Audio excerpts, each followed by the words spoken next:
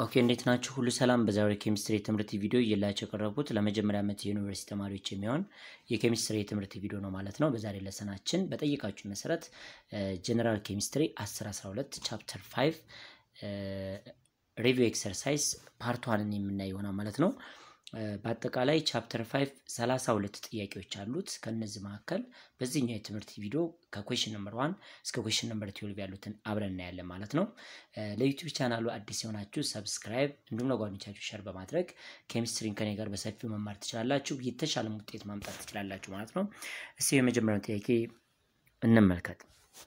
ኩዌስችን ነምበር 1 እዚች ላይ እንደምታዩት the light produced by red neon sign is due to the emission of light by excited neon atom. Qualitatively describe the spectrum produced by passing light from a neon lamp through a prism. እና ይሄኛው ጥያቄ ምንድነው? በመጀመሪያ ሁለት አይነት ስፔክትረም አለን፣ continuous spectrum and line spectrum አለም ደግሞ non continuous spectrum ብለን የምንጠራቸው ሁለት አይነት ስፔክትረም አለ። continuous spectrum ብለን የምንጠራው የሰንላይት ነው ወይንም sunlight spectrum continuous spectrum ብለን እንጠራለን። without missing there is 7 common visible light: violet, indigo, blue, green, yellow, orange, red. እነዚህን ከለሮች ሁሉ ሰንላይት ብቻ ነው ምንም አይነት የዌቭሌንግዝ ልዩነት ሳይኖር ማሳየት የሚችለው ማለት ነው። አተምን ግን ያንነቻው አተም ወይም ሜታሊክ የሆኑ አተሞችን በርን በመናረግበት ጊዜ የሚኖረው ፍሌም አለ ወይም ላይት አለ። ያንን ላይት በፕሪዝም እንዲያልፍ አድርገን በመንጠቀምበት ጊዜ ዲስክሬት የሆኑ አራት ወይም 3 ከለሮችን ልናይ እንችላለን ማለት ነው። ስለዚህ ኔን ደግሞ አተም ስለሆነ የኔን አተም ላይቱን በፕሪዝም በሚያልፍበት ጊዜ ብዙ አይነት ከለሮችን ሊያሳየን ይችላል። So the spectrum consists of colored lines, at least one of which probably the brightest color is red color. ስለዚህ ለዚህኛው ጥያቄ ይሄን አይነት ከለር ነውና ዌቭሌንግዙ ደግሞ 614 ናኖሜትር የሆነ ላይት ይኖረዋል ማለት ነው። እና ይሄን በምን መልኩ ላሳያችሁ? እዚች ላይ ብዙ ጊዜ ላይን ስፔክትረም ወይም አቶሚክ ስፔክትረም ለምንጠራው እንደዚህ ማየት እንችላለን። ስለዚህ እዚህ እንደምትመለከቱ ለምሳሌ ይሄ ሃይድሮጅን አተም ቢሆን ሃይድሮጅን አተምን በከፍተኛ ኤሌክትሪክ ምክንያት በርን እንዲያደርግ ይደረጋል ማለት ወይም ኤግዛይትድ ስቴት ላይ እንዲቀመጥ ይደረጋል ማለት ነው። በዚህ ሰዓት there is a light ይሄን ላይት ደግሞ በስሊት ውስጥ እንዳልፍ በሚሆንበት ጊዜ ፕሪዝም ላይ በሚደርስበት ጊዜ ከፕሪዝም በፊት ፖሊክሮማቲክ ነበር፣ መልቲ የሆኑ ከለሮችን በአንድ ይዞ የተቀመጠ ነበር። due to the presence of prism there is monochromatic color ያንናቸው ሬድ ከለር፣ ግሪን ከለር፣ ቫዮሌት ከለር and blue ከለር የሚባሉ እንደነዚህ አይነት ከለሮችን እናያለን። አሁን ሰንላይት 7 ከለር ነው ያለው። አቶሚክ ስፔክትረም ግን እንደምታዩት 4 አይነት ከለሮች ናቸው። በዚህ ምክንያት ነን ኮንቲኒየስ ይባላሉ ማለት ነው። ስለዚህ እዚህ ላይ ለኔን አተም በስሊት እና እንዲሁም ደግሞ በፕሪዝም በሚያልፍበት ጊዜ የሚኖረው ብዙ አይነት ከለሮች አሉ። ከነዛ ከለሮች መካከል ግን probably the brightest color is red color ነው የምትሉት ማለት ነው። ኩዌስችን ነምበር 1 መልሳችሁ ይሄ ነው ማለት ነው። ሬድ ከለር ነው። ወደ 614.5 ናኖሜትር ዌቭሌንግዝ ያለው ከለር ይኖረዋል ማለት ነው፣ ሞር ብራይት የሆነው። ኦኬ ኩዌስችን ነምበር 2 an FM radio station found at 103.1 on the FM dial broadcast at a frequency of 1.031 times to the power of 8 second inverse or 103.1 megahertz. What is the wavelength of this radio wave in meter? ባለው wavelength እንፈልጋለን በሜትር ምን ያህል ነው።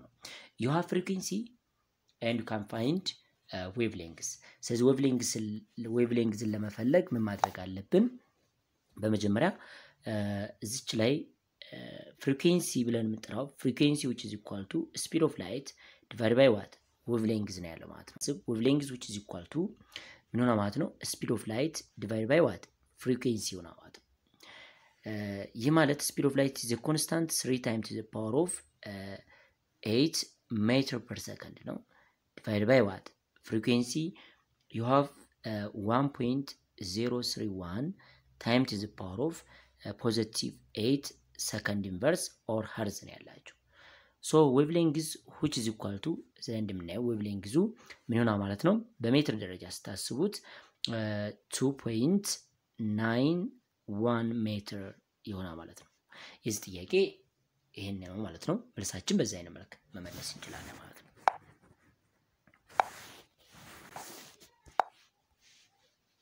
okay question number 3 question number 3 ምንድነው የሚለው እዚች ላይ question number 3 a bright violet line occur you have a wavelength 435.8 nanometer in the emission spectrum of mercury vapor what amount of energy in joule must be released by an electron in ስለዚህ ኢነርጂ ለመስራት ምን ማድረግ አለብን ዌቭሌንግዝ ብቻ ተሰጥቷችሁ ኢነርጂን ካልኩሌት ማድረግ ይችላልላችሁ ታይም ብቻ ተሰጥቷችሁ ኢነርጂን ካልኩሌት ማድረግ ይችላል ማለት ነው ስለዚህ ለዚህ ጥያቄ ስንሰራ እንዴት አድርገን ነው ማለት ነው በመጀመሪያ ፎቶን ኢነርጂ which is equal to Planck constant times frequency ነው or ይሄ ደግሞ ከምን ጋር እኩል ነው ማለት ነው Planck constant times speed of light divided by what wavelength ነው የሚሆነው ማለት ነው ስለዚህ Planck constant 6.626 times to the power of okay ስለዚህ Planck constant 6.626 times to the power of minus 34 joule second አለ it is multiplied by speed of light 3 times to the power of 8 meter per second አላችሁ ማለት ነው that divided by what wavelength you have 435.8 nanometer ይህ ማለት ናኖሜትሩ ወደ ሜትር ሲቀይሩት 4.358 times the power of minus 7 meter ማለት ይችላልላችሁ ስለዚህ ስታካፍሉ የምታገኙት energy of photon energy of one single photon which is equal to ስንት ይመጣ ማለት ነው ይሄን ቁጥር ስታካፍሉ it is 4.56 times to the power of minus 19 joule ሆነ ማለት ነው ሶ መልሳችን ይሄ ነው ማለት ነው ስለዚህ ዌቭሌንግዝ ብቻ ተሰጥቶን ኢነርጂን ካልኩሌት ማድረግ እንችላለን ማለት ነው ዌቭሌንግዝ ብቻ ተሰጥቶን ኢነርጂን ካልኩሌት ማድረግ ስለዚህ ብራይት ቫዮሌት ላይን ኦከር የተባለው ይሄኛው ነው ማለት ነው 438.8 ናኖሜትር ማለት ነው በዚህ ዌቭሌንግዝ ያለው የኢነርጂ መጠን ደግሞ የሲንግል ፎቶን ወይም የአንዷ ላይት ማለት ነው 4.56 times the power of minus 19 ጁል ነው ማለት ነው okay question number 3 question number 3 a light with wavelength of 614.5 nanometer looks orange what is the energy in joule per photon of this orange light what is the energy in electron volt ማለት ነው ሁለት አይነት ጥያቄ ናቸው የተጠየቅነው በኤሌክትሮን ቮልት ምን ያህል ኤሌክትሮን ቮልት አለው ምን ያህል ኢነርጂ አለው ዌቭሌንግዝ ብቻ ተሰጥቶ ማለት ነው okay ይሄን ስንሰራ ምን እናደርገው ምንድነው ማለት ነው በመጀመሪያ ኢነርጂ እንፈልግ ኢነርጂ ኦፍ ፎቶን which is equal to Planck constant times frequency ነው ይሄ ማለት ደግሞ Planck constant ምን ሆነ ማለት Planck constant times speed of light over wavelength ነው ይሄ ማለት 6.626 times to the power of minus 34 joule ይመጣል joule second times what speed of light ይሄ ኮንስታንት ነው አይቀየርም 3 times to the power of 8 meter per second and also divided by what wavelength you have a wavelength 6.145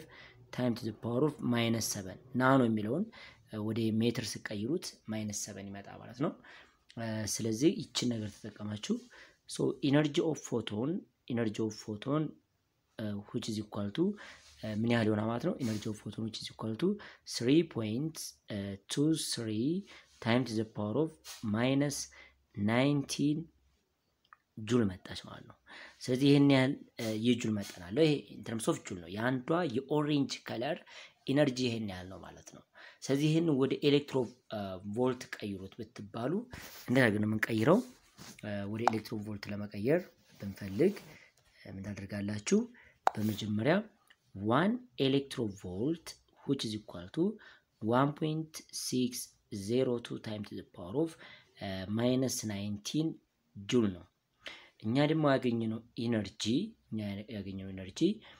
ምን ያክል ነው ማለት ነው? ከዛ የተሰጠኝ ኢነርጂ መጠን 3.23 ታይም ቱ ዘ ፓወር ኦፍ -19 ጁል አለን። ይሄ ምን ያህል ኤሌክትሮን ቮልት ነው ጥያቄው። ስለዚህ ኢንክሪስ አድርጉት። አብዛችሁ ስታካፍሉ የምታገኙት ቁጥር 2 ኤሌክትሮን ቮልት ይመጣ ማለት ነው። ስለዚህ question number 4 በዚህ አይነት መልክ ሰርቻለሁ ማለት ነው። ኦኬ ቀጣይ ጥያቄ question number 5 heated lithium atom emits a photon of light with an energy of 2.961 times the power -19 joule. Calculate the frequency and wavelength of one of this photon ይላል። So what is the total energy in 1 mole of this photon ይለናል። And finally what is the color of the emitted light ነው ይላል። ስለዚህ ይሄን እንዴት አድርገን ነው የምንሰራው? በመጀመሪያ ኢነርጂ ብለን የጠራነው እስካሁን እንደሰራንበት ማለት ነው። ኢነርጂ ብለን የጠራነው ምንድነው ማለት ነው? ኢነርጂ which is equal to Planck constant times frequency at the same times Planck constant times speed of light over wavelength ነው እና ፍሪኩዌንሲን ለማግኘት ብናስብ ፍሪኩዌንሲን ለማግኘት ፍሪኩዌንሲ which is equal to change in energy ወይንም የተሰጣችው ኢነርጂ divided by what Planck constant። ይህ ማለት ደግሞ በቁጥር ስንመለከት እዚህ ላይ የተሰጠንን ነምበር ዳይሬክት መጠቀም እንችላለን ማለት ነው። ኢነርጂው አለን 2.961 ነው። 2.961 አለን time to the power of -19 ጁል አለ ማለት ነው። so and divided by what 6.626 time to the power of minus ስንት ይመጣ ማለት ነው? -34 ጁል ነው ማለት ነው። so frequency which is equal to ከዚች ቁጥር ላይ ብቻ የምናገኘው ፍሪኩዌንሲ አለ ማለት ነው። ካልኩሌት አድርገን frequency which is equal to 4.4 time to the power of 4.46 time to the power of 14 second inverse ይመጣ ማለት ነው። ፋይናሊ ዌቭሌንግዝ መስራት ነው። ሶ ዌቭሌንግዝ ብለን የምንጠራው ምንድነው? ዌቭሌንግዝ which is equal to ሁልጊዜም speed of light divided by what frequency ማለት እንችላለን። speed of light 3 times to the power of +8 meter per second ነው divided by what it is frequency 4.46 times to the power of 14 second inverse።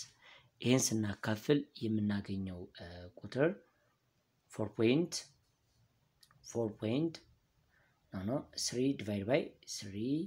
divided by 4.46 it is 671 ናኖሜትር እናገኛለን ማለት ነው።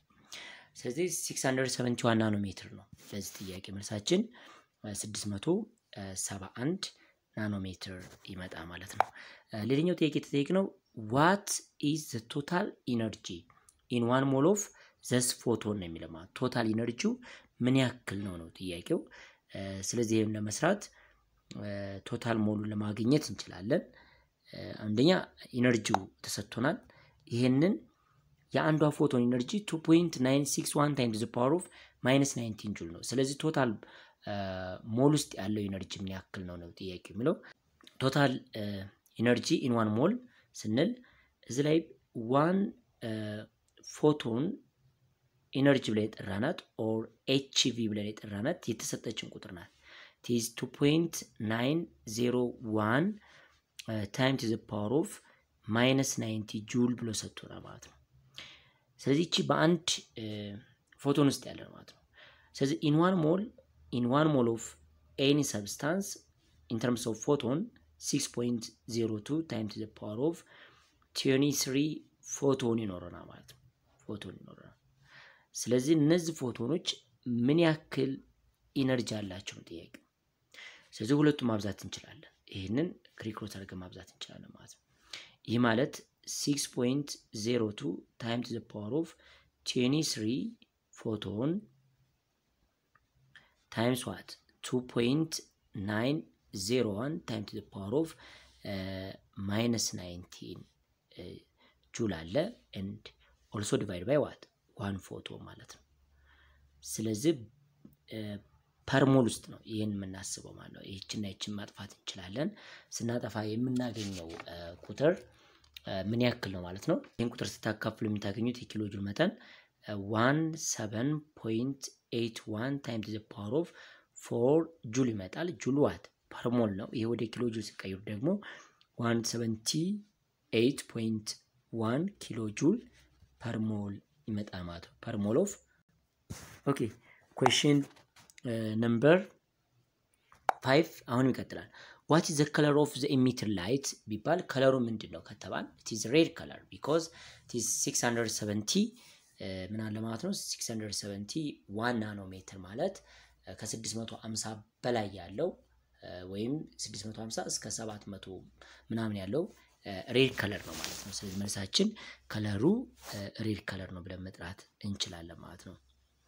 question number 6 when radium ion are heated to a high temperature, two lines are observed in its line spectrum at a wavelength of what? You have A ላይ የተሰጠን 7.9 times the power minus 7 meter and B ላይ እንደገና ደግሞ 4.2 times the power minus 7 meter ነው።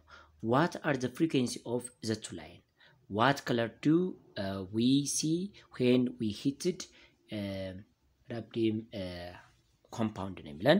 ስለዚህ መልሳችንን አብረን መስራት እንችላለን። እዚህ ጥያቄ ካልኩሌት እናድርገው። በመጀመሪያ ምንድነው ካልኩሌት ማድረግ ያለብን ፍሪኩዌንሲያቸውን መስራት እንችላለን። you know frequency which is equal to speed of light over wavelength ነው። ስለዚህ ፍሪኩዌንሲያችን ለመስራት የመጀመሪያው wavelength ስለተሰጠን for a ላይ ማለት ነው። ለዚህኛው ምን እናደርጋለን 3 times to the power of 8 meter per second divided by what 7.9 times to the power of minus 7 meter ይሆናል።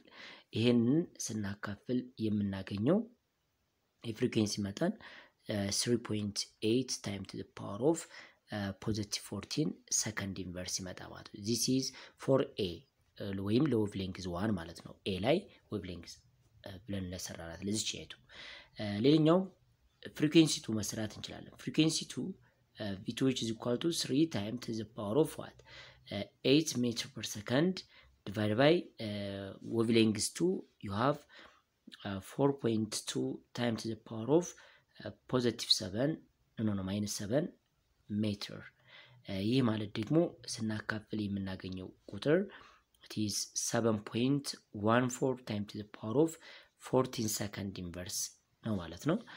ሁለት ፍሪኩዌንሲዎች አገኘን። እነዚህን ፍሪኩዌንሲዎችን ተመልክተን በማየት ብቻ ምንም መረዳት እንችላለን። ሁለት አይነት ከለሮች አሉ ማለት ነው። ስለዚህ ፍሪኩዌንሲያቸውን ካልኩሌት አድርገናል። what color do we see when we heated የራዲየም ኮምፓውንድ አሉ። ብዙ አይነት ኮምፓውንዶች አሉትና ከነዚህ ኮምፓውንዶች መካከል አንዱ ሂት ብናደርግ የሚኖረው ከለር ምንድነው ነው የሚለን። ስለዚህ ሁለት አይነት ከለሮች አሉ። በተለያዩ ፍሪኩዌንሲ ሬንጆች ማየት እንችላለን። 3.8 times the power of 14 second inverse ያለው ራሱን ቻለ ከለር አለ። ሌላኛው ላይ ደግሞ 7.14 times the power of 14 second inverse ያለው ሌላ ከለር አለ ማለት ነው። ሶ ሁለት ከለር ሬድ and what ቫዮሌት ከለሮች አሉት ማለት ነው።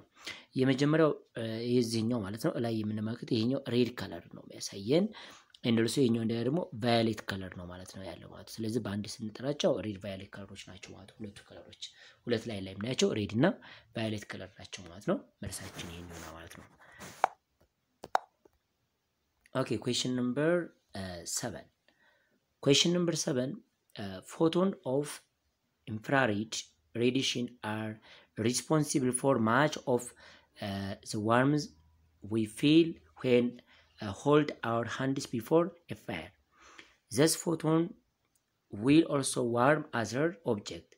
How many infrared photon with a wavelength of 1.5 times to the power minus 7 meter must be absorbed by the water to warm a cup of water?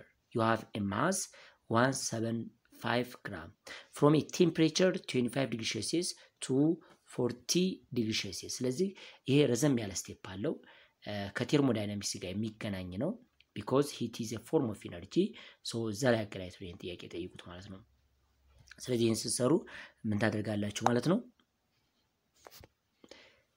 በመጀመሪያ ፎቶን ኦፍ ኢንፍራሬድ ሬዲዬሽን ብለን ተጠራ ነው ዌቭሌንግዝ አለው ቼንጂንግ ቴምፕሬቸር አለ ሁለት አይነት ነው ይሄኛው ራሱን ቻለ ፎቶ ኢነርጂ አለው and also ደግሞ የወተር ደግሞ in terms of amount እና ቼንጂንግ ቴምፕሬቸር ተሰጥቷቸው ማለት ነው ስለዚህ በመጀመሪያ ማድረግ አለብን ስለዚህ ምን እናደርጋለን በመጀመሪያ ኢነርጂ in terms of heat ካልኩሌት ታደርጋላችሁ ኢነርጂ q in terms of heat mass is a specific capacity of water times what change in t ታደርጋላችሁ change in t ያለን in terms of degree Celsius you have 40 degree Celsius minus what 25 degree Celsius ታደርጋላችሁ ይሄ ማለት 15 degree Celsius change ታገኛላችሁ and also you have mass አለ 175 ግራም አለ ማለት ነው specific capacity የወተር አለ 4.184 joule per degree Celsius ወይ per gram ይኖርና ማለት ነው በግራም ይኖርና ማለት ነው ስለዚህ q which is equal to what 175 gram times specific capacity of water 4.184 joule per gram degree Celsius ናት እኛቱ ምን ተጠቀማት it is multiply by what እዚ ላይ temperature change in t it is 50 degree Celsius አለ so የዚህ ኢነርጂ 11000 ጁል ይመጣላችኋል 11000 ጁል አገኘው ማለት ነው ይሄን ካገኘው በኋላ ይሄኛው ማለት ነው በመጀመሪያ ጥያቄው ምንድነው how many infrared photon ነው it is number of photon ነው የተጠየቀው የላይቶቹ መጠን ያንዳንዳቸው ካውንቴብል ናቸው ተቆጥረው ማለት ነው ያንዳንዳቸው ዲስክሬት አማውንት አላቸውና ሂት ያደረጉት የወተር መጠን 175 ግራም ነው ከ25 ዲግሪ ሴልሺየስ ወደ 40 ዲግሪ ሴልሺየስ ቼንጅ አድርገውታል እና ጥያቄው ምንድነው እዚህ ላይ how many infrared photon with a wavelength of 1.5 times to the power minus 7 meter ስለዚህ እዚህ ላይ ምን ፈልጋባ energy in terms of photon which is equal to 6.626 times to the power of minus 34 joule times what speed of light 3 times to the power of 8 meter per second that divided by what ለስንት እናካፍለዋለን እዚች ላይ ለዌቭሌንግዛችን ስንሰጠን 1.5 time to the power of positive negative 6 ተሰጥቶ ነው ዌቭሌንግዝ ምክንያቱም ኢነርጂ ማለት ፕላንክ ኮንስታንት ስፒድ ኦፍ ላይት ኦቨር ዌቭሌንግዝ ስለሆነ ይሄን ፎርሙላ ተጠቀምኩት ይሄን ካገኘን በኋላ ጭንቀፍ እናደርጋትና ምን ሆነ ማለት ነው HV or photon ማለት ነው የፎቶኗ ያንዷ ፎቶን ያንዷ ላይት ኢነርጂ ማለት ነው which is equal to ይሄን ነምበር ስታካፍሉ የምታገኙት ቁጥር አለ ይሄ ቁጥር ስንት ነው ማካፈል እንችላለን ነምበሩን ስናካፍል የምናገኘው 1.3 times to the power of minus 19 joule እናገኛለን 1.3 times to the power of minus 19 ጁል አገኘው ይቺ ያንድ ፎቶን ላይት ናት ማለት ነው ያንድ ፎቶን ላይት ነው ግን ሂትድ ያደረገችው የኢነርጂ መጠን 11000 ነው ስለዚህ ይሄንን 11000 ኢነርጂን ሰፕላይ ለማድረግ ወይም የሰጡን ላይቶች መጠናቸው in terms of number ካልኩሌት ማድረግ አለ ዋን ፎቶን ይሄን ያህል ኢነርጂ ካላት 11000 ጁል ውስጥ ምን ያህል ፎቶኖች አሉ ነው ጥያቄው ስለዚህ የላይቶቹ መጠን እንግዲህ ላይት ማለት it is quantized ነው በመጠን መታወቅ ስለሚችል ማለት ነው ስለዚህ ምን አደርጋለን one photon in terms of energy which is equal to 1.3 times to the power of ስንት አለ ማለት ነው minus 34 joule ነው ጥያቄው ምንድነው እዚህ ላይ 34 ሳይድ minus 19 joule ማለት ነው በ11000 joule ውስጥ ምን ያክል ፎቶኖች አሉ ነው ጥያቄው ስለዚህ ይሄን ክሪክሮስ ታደርጋላችሁ ይሄን ስታካፍሉ የምታገኙት 11000 divided by what 1.3 times to the power of minus 19 ይሄኛው joule ነው ይሄኛው ደግሞ joule per photon ነው የሚለው ማለት ነው ሶ ፎቶን የሚለው ወደ ላይ ይወጣ ማለት ነው joule በjoule ይጣፋልናል ምን ያህል ነምበሮች ይኖራሉ ማለት ነው 8.3 times to the power of 22 ፎቶኖች ይኖራሉ ማለት ነው 22 ፎቶን ይሄን ያክል ፎቶኖች አሉት ማለት ነው። Number 8 one of the radiographic device used in a dentist office emits an X-ray of what? Wavelength 2.09 times to the power minus 11 meter. What is the energy in joule and frequency of the X-ray ነው የሚላል። ስለዚህ ይህን ጥያቄ ለመስራት በመጀመሪያ ኢነርጂ መስራት እንችላለን። ኢነርጂ ብለን ጠራናት በመጀመሪያ ኢነርጂ መስራት እንችላለን ማለት ነው። ስለዚህ ኢነርጂውን ካልኩሌት ስናደርግ ኢነርጂ which is equal to Planck constant times frequency ነው። ስለዚህ Planck constant 6.6 times to the power of minus 34 joule times frequency ብለን የምንጠራው speed of light over wavelength ነው። speed of light ማለት ይሄን ያክል ነምበር ነው ያለው። so divide by what wavelength ብለን የተሰጠን ደግሞ 2.09 times to the power of minus 11 ሜትር ነው ማለት ነው። ይሄ ከምን ጋር እኩል ነው? ከ9.50 times to the power of minus ስንት ነው ማለት ነው? -50 ጁል ማለት ነው።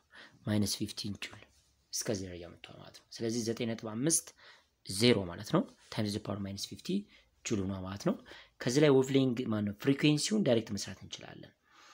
ፍሪኩዌንሲ ስፔሻሊ ለመስራት ቼንጅ ኢነርጂ ዲቫይድ ባይ ዋት ፕላንክ ኮንስታንት ማለት ይችላልላችሁ። ቼንጅ ኢነርጂ 9.50 times to the power of minus 15 ምንድነው ማለት ነው? ጁል ነው። ይሄንን ለምን አካፍለዋለሁ ማለት ነው? ለፕላንክ ኮንስታንት 6.626 times to the power of minus 34 ጁል ሰከንድ ይሆናል ማለት ነው። ይሄን ስናካፍል የማገኘው ቁጥር ስንት ማለት ነው? 1.4 times to the power of positive 19 ሰከንድ ኢንቨርስ ነው ማለት ነው። ይሄን ያክል ነው እንግዲህ ኤክስሬይ በዌቭሌንግዝ ደረጃ ይሄን ያክል ቁጥር አለው ማለት ነው። ይሄን ያክል ቁጥር አለው። እንዲሁም ደግሞ በፍሪኩዌንሲ ስትመለከቱ ደግሞ ዳይሬክት እንደዚህ መስራት ትችላላችሁ ማለት ነው። ፍሪኩዌንሲ ለመስራት ባይ ዘ ዌይ ስፒድ ኦፍ ላይትን ለማካፈል ነው ማለት ነው። ለዌቭሌንግዝ ማካፈል ማለት ነው። የዛ ጊዜ ፍሪኩዌንሲ ይሆናል። አለም ደግሞ በመጀመሪያ ኤነርጂ እንፈልጋችሁ ለፕላንክ ኮንስታንት ታካፍሉ የምታገኙት ነምበር ምን ነው ማለት ነው? ፍሪኩዌንሲ ኦፍ ላይት ይሆናል ማለት ነው። ኦኬ ሌላኛው question number 9 ነው። question number 9 the eyes of a certain reptiles pass a single visual signal to the brain when the visual receptors are struck by a photon of a wavelength of what 850 nanometer. If a total energy of for this wavelength is 3.15 times to the power minus 14 joule energy ማለት ነው. It is required to trip the signal. What is the minimum number of photon that must strike the receptor ነው የሚለን። ስለዚህ ይሄን ለመስራት በጣም ቀላል። በመጀመሪያ በተሰጠው ዌቭሌንግዝ ኢነርጂ እንፈልጋለን። የተሰጠኝ ኢነርጂ ላገኘናት ፎቶን ኢነርጂ እናካፍለዋለን ማለት ነው። ስለዚህ በመጀመሪያ ኢነርጂ ኦፍ ፎቶን እንፈልግ። ለዚህ ስፔሲፊክ ዌቭሌንግዝ ያለን ኢነርጂ ኦፍ ፎቶን ምን ያክል ነው? ይህ ማለት ፕላንክ ኮንስታንት ታይምስ ስፒድ ኦፍ ላይት ኦቨር ዌቭሌንግዝ አለም ደግሞ ፕላንክ ኮንስታንት ታይምስ ፍሪኩዌንሲ ነው። ፕላንክ ኮንስታንት 6.626 times to the power of minus 34 joule አለ። it is multiplied by what 3 times to the power of 8 meter per second ማለት ነው። so divide by wavelengths you have a wavelengths 850 nanometer ማለት 8.5 times to the power of minus 7 meter እንደማለት ነው።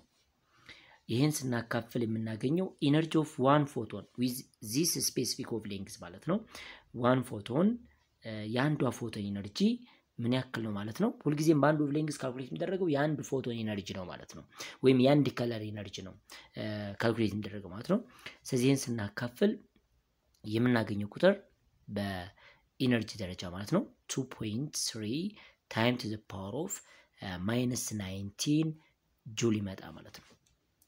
ስለዚህ ይሄ የአንዷ ፎቶን ኢነርጂ ነው። in order to calculate number of photon ካልኩሌት ለማድረግ ብንፈልግ ምን እናደርጋለን ማለት ነው? ቅድም ነገርኳችሁ in one photon, number of photon ለመስራት ፈልጉ which is equal to change in energy over what?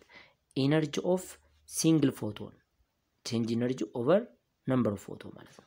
So change energy 2.3 የተሰጠን 2.3 ነው energy 3 point ምናምን ይሄኛው energy of photon ናት 3.15 times to the power of minus 19 joule divided by what? Energy of one single photon I have calculated እሱን አካፍለናታል ወይም ካልኩሌት አድርገናታል እሷ ደግሞ ስታማት 2.3 times to the power of minus 19 ነው ማለት ነው። ይሄን ቁጥር ስናካፍል ነምበር ኦፍ ፎቶኖቹ ምን ያክል እንደሆኑ ማየት እንችላለን።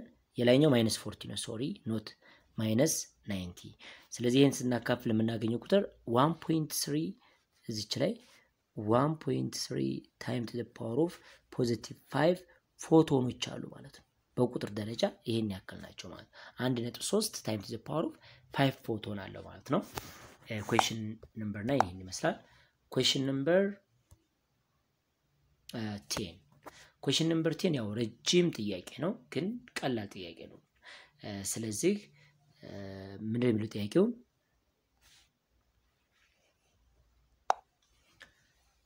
question number 10 red green blue color of television and computer display use cathode ray tube that produce a color by mixing red green and blue light. If we look at the screen with a magnifying glass we can see individual dots turn on and off as the colors change. Using a spectrum of a visible light, determine the approximate wavelengths of each of these colors: red, green, blue. Wavelengths of red color, green color, and blue color. What is the frequency and energy of the photon of each this color? Red color ምን አይነት ኤነርጂ አለው?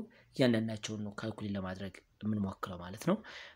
ይሄን ለማወቅ በመጀመሪያ ሬድ ከለር በመንጠራው የራሱ ዌቭሌንግዝ አለው፣ ግሪን ከለር የራሱ ዌቭሌንግዝ አለው፣ እንዲሁም ደግሞ ብሉ ከለር የራሱ ዌቭሌንግዝ ይኖራል ማለት። ስለዚህ ሬድ ከለር ዌቭሌንግዙ ዲተርማይን ማለት ሳይሆን ግራፍ ላይ ማየት ትችላላችሁ።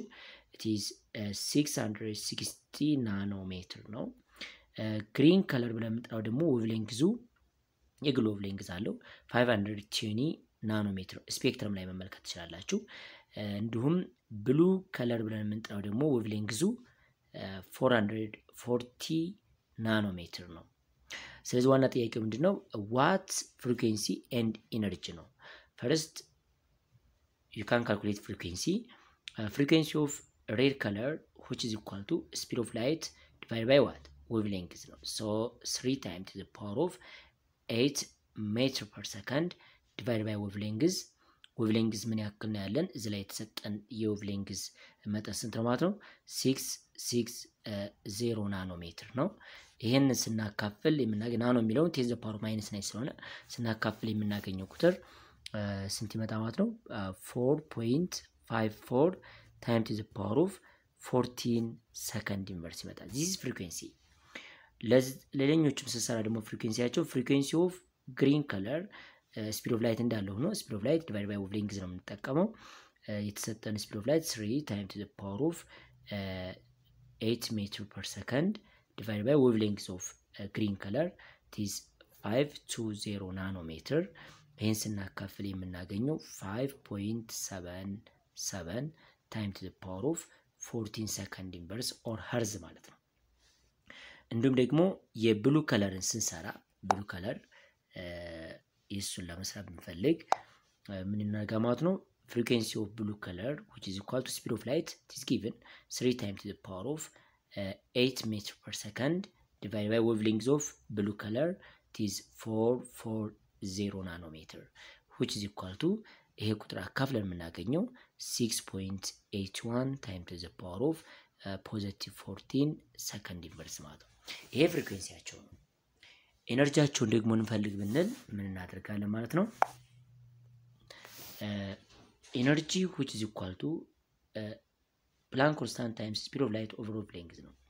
Planck constant 6.626 times to the power of minus 34 joule second times ፍሪኩዌንሲ የመጀመሪያው ፍሪኩዌንሲ ያገኘው ፍሪኩዌንሲ አለ እሱን ቼክ ማድረግ ትችላላችሁ 4.54 ታይም ቱ ዘ ፓወር ኦፍ ፖዚቲቭ 14 ሰከንድ ኢንቨርስ ነው ይሄ ኢነርጂ ስንት ነው ማለት ነው 3 ታይም ቱ ዘ ፓወር ኦፍ what -19 ጁል ይመጣ ማለት ነው -19 ጁል ይሄ ኢነርጂ ኦፍ ሬድ ነው ኢነርጂ ኦፍ ግሪን ደግሞ ስንሰራ ይሄም ተመሳሳይ ፎርሙላ ነው ፕላንክ ኮንስታንት ታይምስ what ፍሪኩዌንሲ ብለን መስራት እንችላለን ታይም ቱ ዘ ፓወር -34 ታይምስ ፍሪኩዌንሲው ምን ያክል ነው ማለት ነው it is 5.77 ታይም ቱ ዘ ፓወር ኦፍ ፖዚቲቭ 14 ሰከንድ ኢንቨርስ ይሄ ማለት ወደ 3.82 ታይም ቱ ዘ ፓወር ኦፍ -90 ነው ይሄኛው ማለት ነው ጁል ማለት ነው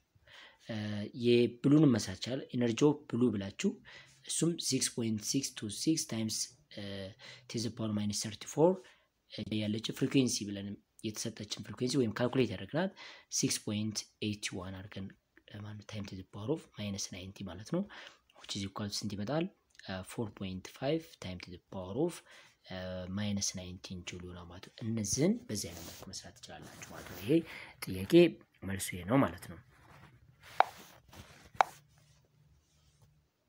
Okay, question number 11. Question number 11. What is the threshold frequency for a sodium metal if a photon with a frequency photon አለ supply የሚደረግ photon አለ ማለት ነው so 6.6 times to the power of 14 second inverse inject an electron with 7.74 times to the power -20 joule kinetic energy will the photon electric effect be observed if sodium is exposed to orange light ነው ጥያቄው ይሄን መስራት እንችላለን በመጀመሪያ ይሄኛው ፎቶ ኤሌክትሪክ ኢምፓክት ነው ስለዚህ certain ሶዲየም ሜታል ሰርፌስ አለ ይሄኛው እዚህ ላይ የሆነ ላይት ያረፈበት ላይት አለ ያ ላይት ደግሞ ፍሪኩዌንሲ ያለው የግሉ ፍሪኩዌንሲ የን ፍሪኩዌንሲ ነው HV ይባላል ኤሌክትሮን ደግሞ ከሜታሉ ሰርፌስ ላይ ታች አድርጎ ያዘች ሚኒመም ፍሪኩዌንሲ threshold frequency ትባላለች እቺኛይቱ ማለት ነው due to the supplying of high amount of light there is injection of electron from the surface of metal this process known as photoelectric effect ስለዚህ ከፍተኛ የሆነ ላይት አፕላይ በማድረጋችን ምክንያት ኤሌክትሮን ከዚህ ቦታ ኢንጀክት ታደርጋለች so there is mass there is velocity ማስም ቬሎሲቲ አለ ማለት ነው በዚህ ምክንያት changing kinetic energy ብለን የምንጠራው ከምን ጋር እኩል ነው changing kinetic energy is equal to Planck constant times frequency it is supply የተደረገው ላይት ማለት ነው minus what h times v naught ነው always photoelectric effect or injection of electron እንዲኖር ከፈለግ ምን መሆን አለበት maximum frequency always greater than minimum frequency or threshold frequency ይህ ከሆነ ብቻ ነው ማለት ነው ስለዚህ በመጀመሪያኛ ካልኩሌት ማድረግ አለብን threshold frequency ነው ማለት ነው threshold frequency ለማግኘት ምን ማድረግ አለብን ማለት ነው እዚች ላይ changing kinetic energy minus what hv which is equal to minus hv naught ማለት እንችላለን ስለዚህ v naught ይሄን ቦሳይ ኔጌቲቭ እናጥፋውና hv minus what changing kinetic energy divided by what Planck constant which is equal to threshold frequency ማለት ይችላልላችሁ ማለት ነው hv ብለን የምንጠራው እዚህ ላይ ተሰጥቶናል እዚህ የተጠየቀው v naught ነው ወይም threshold frequency ነው ኑ ኖት ማለት ነው ኑ ነው የምትባባይዘው ወይ v ሳይሆን ነው ኑ ስለዚህ ሶዲየም ሜታል ሪሊዝ ያደረገው kinetic energy አለ ነው kinetic energy የራሱ አለ ይሄኛው እንዱልሶ እዚህ ላይ ደግሞ maximum frequency አለ ማለት ነው minimum frequency which is equal to h times ይሄኛው maximum frequency minus changing kinetic energy divided by what Planck constant ነው ማለት ነው ይሄ ማለት 6.626 times to the power of minus 34 joule multiplied by what frequency of light supply የተደረገው light 6.66 አለ time to the power of ስንት ነው ማለት ነው 14 ሰከንድ ኢንቨርስ አለ ይሄ ፍሪኩዌንሲ አለ ሲቀነስ changing kinetic energy that means 7.74 times to the power of minus 10 joule ያለ ማለት ነው divide by ምን ነው ማለት ነው ከታች ያለ ብላንኮስታ 6.626 times to the power of minus 34 joule ነው ማለት ነው ስለዚህ threshold frequency or minimum frequency which is equal to የምናገኛት minimum frequency ስንት ማለት ነው ለዚህ ጥያቄ it is 5.49 times to the power of 14 second inverse ነው ማለት ነው እና ይሄ መልሱ ተመለሰ minimum frequency or threshold frequency ይሄን ያክል ነው ማለት ነው እዚህ ላይ የተጠየቅነው ጥያቄ ምንድነው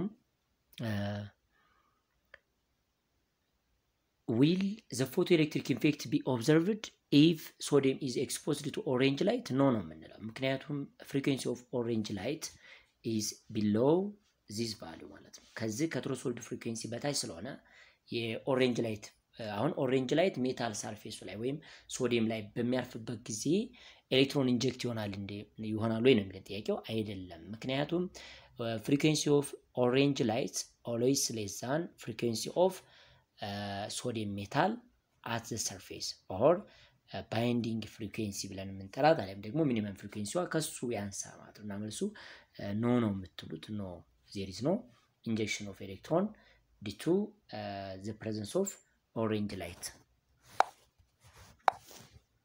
okay ይሄ የመጀመሪያው ክፍል ይሆናል ማለት ነው ቀጣይ ደግሞ የምናየው ፓርት 2 ይሆናል ማለት ነው